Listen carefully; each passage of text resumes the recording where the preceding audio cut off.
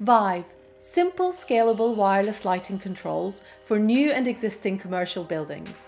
Today we're unboxing a Vive 0-10V load controller. This device is part of a Vive system. Vive works as a simple system. You can create a Vive system in 3 simple steps.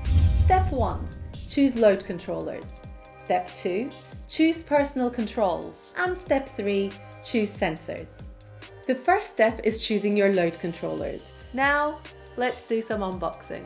This is a 0-10V load controller, also known as a lighting control module.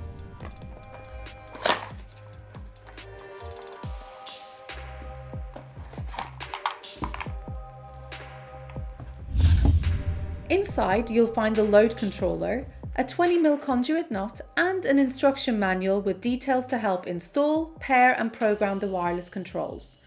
The unit has buttons on it for optional manual operation and programming. There's even a convenient diagram for you on the product itself of how it's connected. The 0-10V load controller is simple to wire. A certified electrician may provide maintained power to the unit through the live and neutral connections. The switched live wire is the black wire, which switches the lights on or off.